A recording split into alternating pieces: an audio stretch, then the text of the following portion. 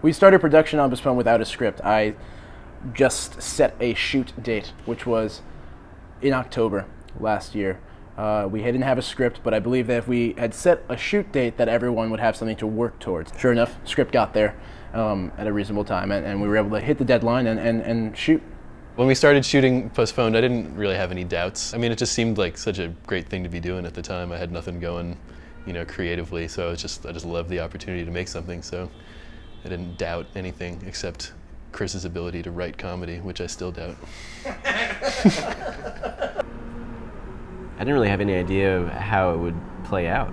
Towards the second half of the season, I worried that... What were you worried about? I guess maybe sustaining the energy, or you never know what sort of catastrophe will Hurricane Irene in, As soon as I'm done with work, on Friday at 8, we'll go straight to Wesleyan, get there around like 11, 12, wake up at 7 the next day and just start shooting. Get home Sunday night and then back at work on Monday. Things got a little crazy towards the end when we were writing episodes, shooting episodes, and editing episodes all at once. We got through a season, hit our release dates, and we're still moving, which is, I think, pretty extraordinary and unexpected. Don't tell Chris that.